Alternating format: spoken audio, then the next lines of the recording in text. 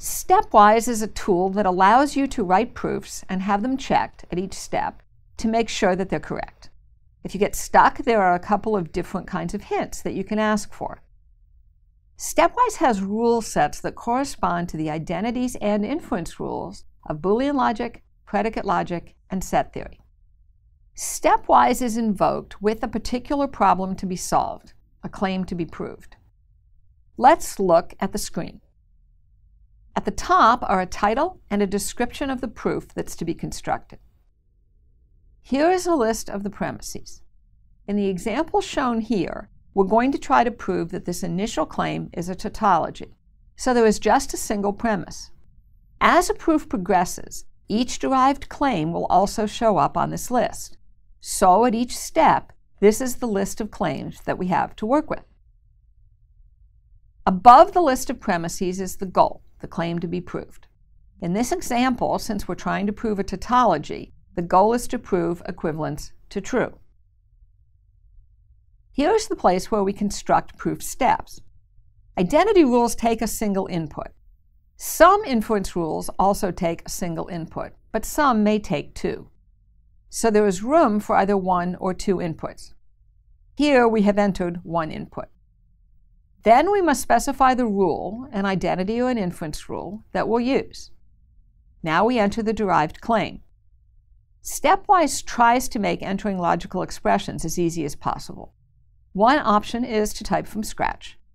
Here's a list of the logical symbols that we may need if we do that. To use one of them, all we have to do is to place the cursor at the desired insertion point, then click on a symbol. Once we've entered a new claim, we'll push the green check button. StepWise will then check that our step is correct. If it isn't, we'll get an error message. If it is, it will appear on the list of claims and we'll be able to move on to the next step.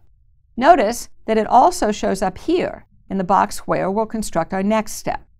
StepWise does this because it's very common that the next step will be a relatively small change to the previous one. Editing is often faster than having to type the new line from scratch.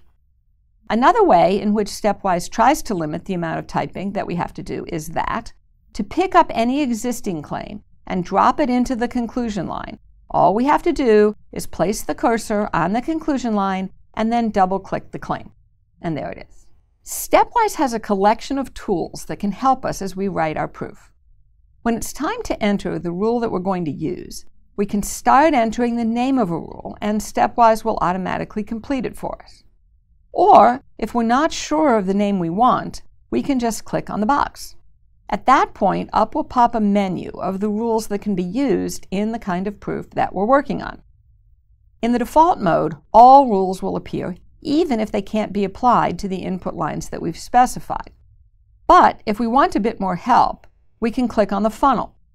If we do that, the list that pops up will include only rules that can legally be applied to the input lines that we're using.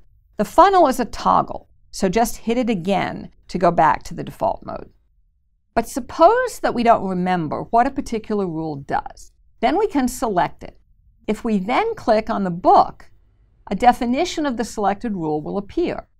Or we can click on the wrench to see exactly what will happen if we apply the selected rule to the specified inputs. If we roll the mouse over the rule glossary bar at the left of the screen will rotate and a list of all the available rules will appear. And if we were to click on any rule, its definition will appear. Finally, if we're really stuck, we can click on the Help button in the lower right corner of the screen. For many problems, hints have been provided. When they have, they'll appear, one hint at a time, as the question mark is touched.